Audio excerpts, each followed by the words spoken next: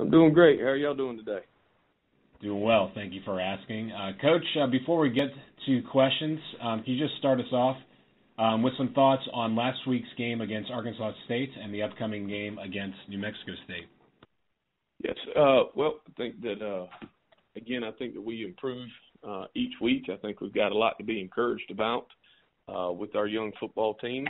And obviously the offense being able to, put up 500 yards of offense is very encouraging. Being able to run the ball with some of our high stuff is encouraging. But ultimately we're looking for our first win. And Arkansas State and Coach Anderson and his staff did a good job in the game.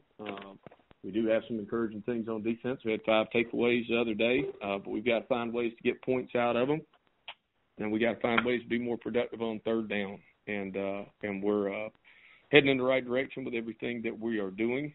We just got to get over that hump and find a way to get a win. Period. End of story. As we go into this game with New Mexico State, very, very improved football team, and Doug does a tremendous job, not only as a head coach, but also running the offense. They're one of the more explosive offenses really in the country, and putting up points. Quarterback that's a very good player, got good talent around him at the skill positions. A very talented Larry Rose, former conference player of the year, and the ability to both throw and run certainly presents challenges that they have. Their defense, in my opinion, is one of the most improved groups from last year to this year that I've seen. They're playing very hard. They tackle very well, and are really doing some nice things all the way around. They've got good players on that side of the ball, and particularly what you see at the linebacker position and at the safety positions, just from a fundamental standpoint and a tackling standpoint, and the improvement that they've been able to make. Special teams are very they do a nice job, and they're able to make plays when they're given the opportunities to. So it'll be a challenge for us this week. Looking forward to being back at home in Paulson on a Saturday. Coach, thank you very much. You mentioned the 5 turnovers or 5 takeaways from last game. What do you take away, and who stood out to you on defense as you move into this next game?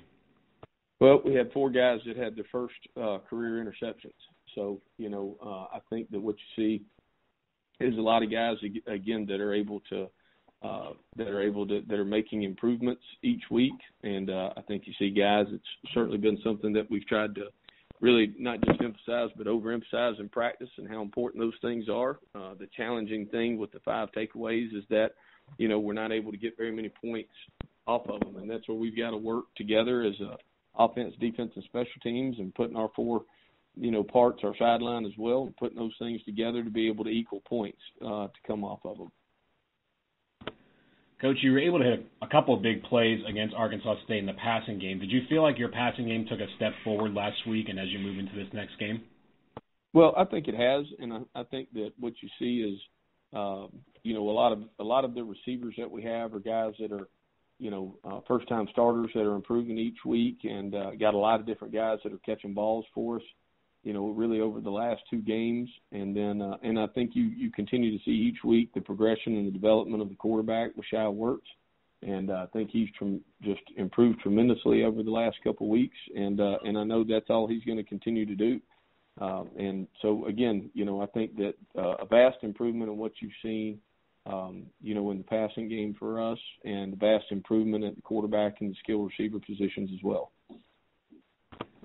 Coach, finally, what's really the strategy against New Mexico State when a team like that comes in that poses some matchup problems on the outside and has a running back like Larry Rose III?